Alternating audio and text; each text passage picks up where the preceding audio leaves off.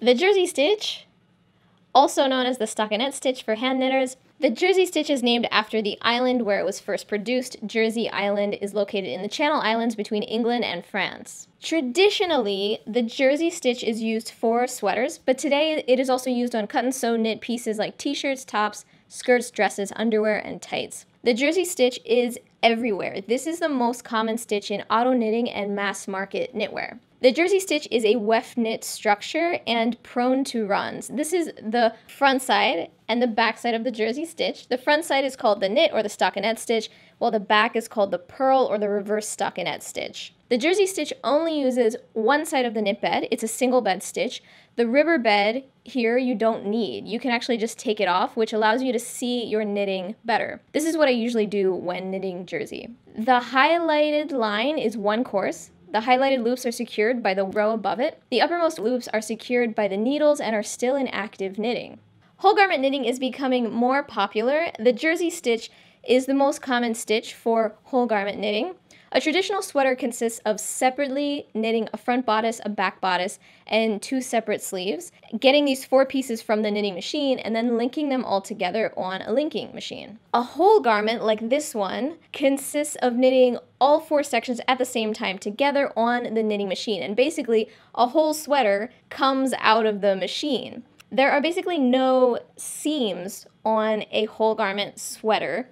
You can kind of see here on the sleeve. On the undersleeve here, there's no seam. There's a little bit of shaping, but there's no seam. Also on the side seam, if I pull the side seam apart, there's no seam. Basically on the side seam, there's no seam. You can also even see at the sleeve to the neck. So this is the neck. I'm holding the neck. This is the shoulders kind of like right here. You can see that there's no seam where the sleeve and the body connect. Yeah, so there's just no seams. The whole sweater is knitted directly out of the machine, basically. Here's my characteristic assessment of the jersey stitch. The knitting time is really fast, especially on an auto machine. Each loop stays on its designated needle and it doesn't move anywhere, which makes it very quick. A big part of how factories price is based on how long your garment takes to knit on their machine. Factories have a very limited number of machines, and machine time is really valuable to them. The more time that your garment takes to knit, the less time they have for other customers. The stitch itself doesn't take time to program. Jersey is the default stitch on an auto machine program usually. If you're programming a jersey stitch sweater, you'll spend more time programming the shape of the sweater pieces than the actual stitch. Price is heavily determined by the knitting time and the programming time mentioned previously.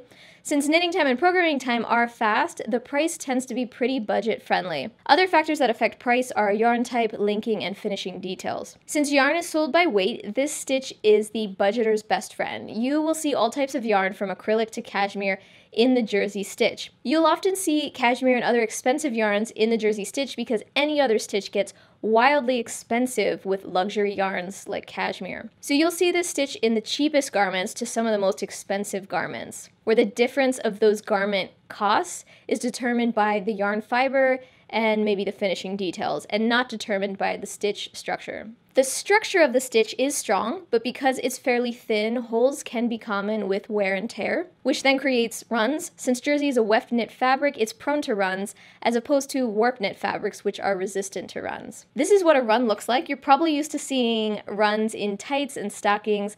They can occur in any garment with a jersey stitch fabric structure. They can also occur in other types of weft knit structures as well, like rib, jacquard, pointelle, and tuck stitches. Jersey stitch strength also greatly depends on the yarn strength. A chunkier yarn gauge usually holds up better than a finer gauge yarn on strength. Drape refers to how the fabric hangs and moves. Because jersey is a thinner stitch, it tends to have good movement and good drape. The yarn type will also be a big factor in how this stitch drapes. This is a really comfortable, no fuss kind of stitch, a moderately thin stitch that gives and is really comfortable to wear. The texture of the front side of the stitch is quite flat. The back side of the stitch, the purl side, also known as reverse stockinette, has a little bit more texture, which you can use as the front side of the fabric if you so choose. If you're going to use jersey and you want some texture, use the reverse side of the fabric as your front fabric. Another way to create texture in the jersey stitch is to use short rows to get the fabric to either fold or bunch over on itself. The jersey stitch is a single bed stitch, meaning only one row of needles is used to knit it,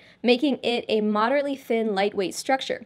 It can even be easily sheer when knitted in a fine gauge with a smooth yarn. Torquing, also known as fabric spirality, it is twisting distortion that can happen sometimes, especially with high twist yarns or single ply yarns, usually on single bed fabrics like jersey. For example, this swatch is torquing. It should be laying as a straight rectangle with clean 90-degree angles. Instead, it's distorted and it leans towards the right. The jersey stitch is really prone to torquing. It is usually an unwanted characteristic in a fabric. It can sometimes be intentional and incorporated into the design of a garment if you choose. Torquing is definitely something to watch out for with the jersey stitch, so keep your eyes peeled when doing swatches that the swatches aren't torquing. Balance refers to how the fabric lays and reacts to itself with no edge finishes. Jersey is very visibly not a balanced stitch. The jersey front side has more vertical direction threads, and it tends to curl the top and the bottom edges towards the front. And the purl side, or the back, has more horizontal threads and pulls the left and the right edges up towards the back.